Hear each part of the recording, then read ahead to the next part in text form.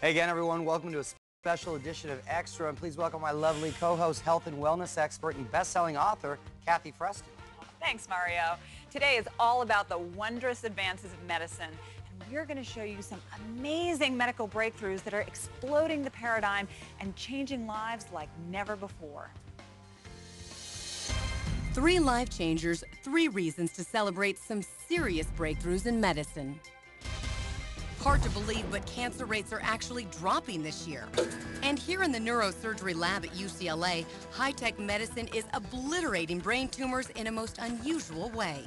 Dr. Liau takes slivers of the tumor and hits them with different drugs to see which can kill the cancer the quickest outside of the body. It's called tissue banking. Not all tumors are the same, so if the tissue banking allows us the opportunity to analyze the tumor tissue. Personalized medicine is becoming mainstream medicine on the cutting edge.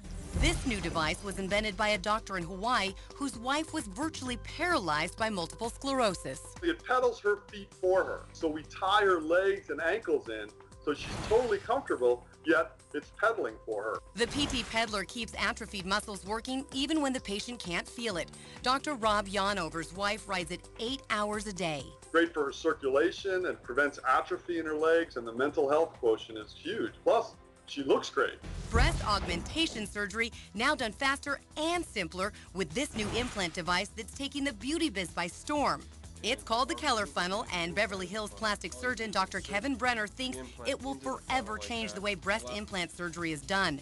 Dr. Brenner says pushing the implant through this device does more than just allow him to make a much smaller incision. It decreases the length of the scar, it decreases the amount of time it takes to put the implant in, and it decreases the risk for contamination of a sterile implant.